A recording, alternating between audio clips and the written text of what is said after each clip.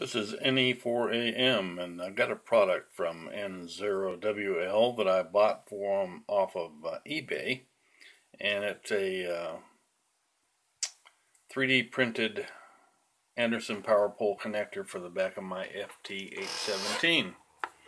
And as you can see, the two power poles, and it came with a nice long sprue that firmly secures that to the back of my 817.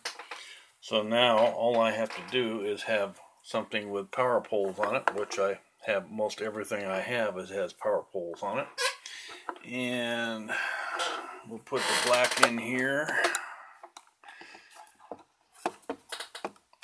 and one-handed, and there you go. So it's a very good little product. It fits securely. It was easy to install, of course, and I use it with my lithium-ion 4 batteries. So it's a good product.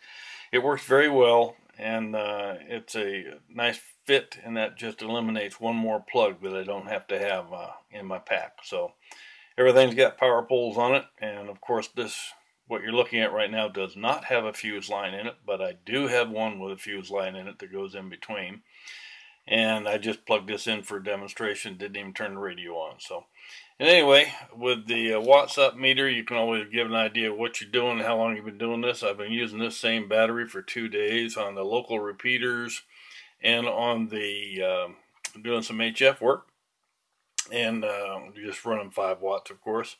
But as you can see, it's still got 13.09 volts, so it's still a strong battery. I could probably go another 3 or 4 days. So anyway, just wanted to share this with you, and I want to thank John,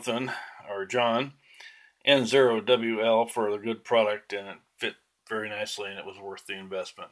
Thanks so much. November Echo 4, Alpha Mike, and we'll be clear.